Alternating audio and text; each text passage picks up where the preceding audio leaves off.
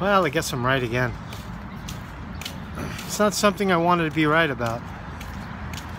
Imran Awan, Trump's Pakistani mystery man, Imran Awan, and Ina Alvi, his wife, and his two brothers. The Pakistani spy ring in Congress today. I put up a video a while ago. I said that they would be exonerated, that they would be let out the back door, Imran Awan, for espionage and high crimes against the United States, leaking information. So I was right. Today is July 3rd, and Imran Awan was he took a plea bargain today at court in DC. I'm glad I saved the bus ticket. Why go down there and get humiliated? None of the press.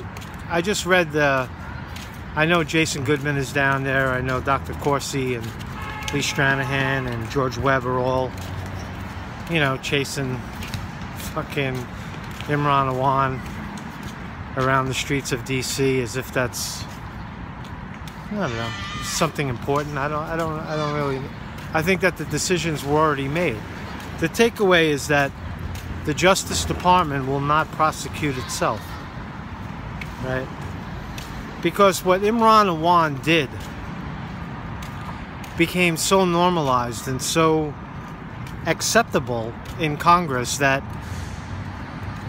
they were all in on it, right? All the congressmen and all the senators. And what were they in on? They're in on on hoarding information, the buying and the selling of classified information, secrets, inside congressional, you know. There's no separation of power anymore. It's a very sad day in America. I gotta tell you, you know, people don't. I mean, tomorrow's Independence Day and the fireworks are gonna go off and we're independent, but there's no more Constitution in America. Something like this was one of the biggest catches in modern history where we figured out, not only as a result of the 2016 election, because they cheated, we were able to see the extent to which, you know, how badly the powers that be will lie. In the case of the DNC, you saw it when they got caught cheating. They invented an enemy, Guccifer, the Russian hacks. Right? But really, it was so much deeper than that. And the story of Imran Awan holds the answer.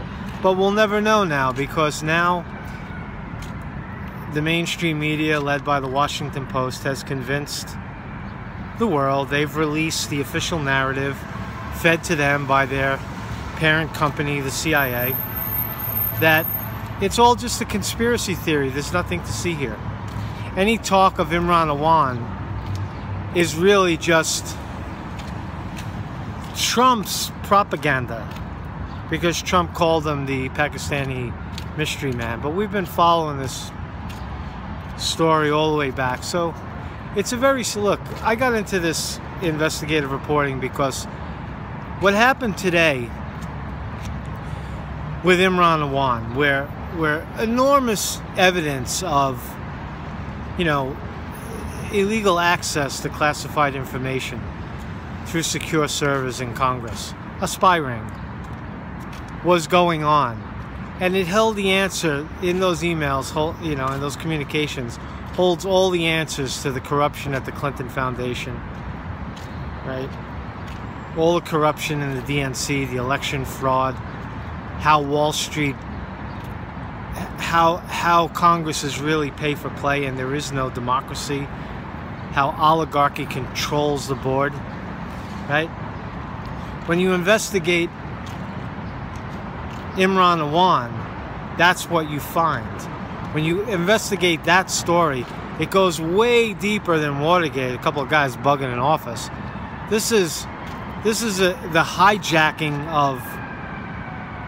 of Congress, where there is no separation anymore, where deep state which used to be controlled by the executive branch, but Trump has no power anymore.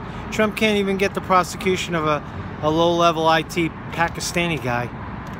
Can't even get a fair trial. Right? The Justice Department used to be under the jurisdiction of the president, the executive branch, but it's clearly not anymore. It's Senate and Congress and judicial. You're seeing a blending together. One supreme power, and they're all in on it, right? And to defy that power is to be blackballed, and to go along with that power is to be rewarded. It's George Orwell. It's 1984. I've been saying it all along, but the story of Imran Awan is particularly devastating to me because I fought an organization. I personally fought an organization, Department of Sanitation, kind of a low-level municipality here in New York, and I learned kind of the hard way that you fight authority and you lose, and that authority will never prosecute itself, right? At a local level, that they'll pounce you out and then try to label you a kook. If you get enough momentum, they'll try to label you a kook or a conspiracy theory or a joke or a clown or whatever they call you, right?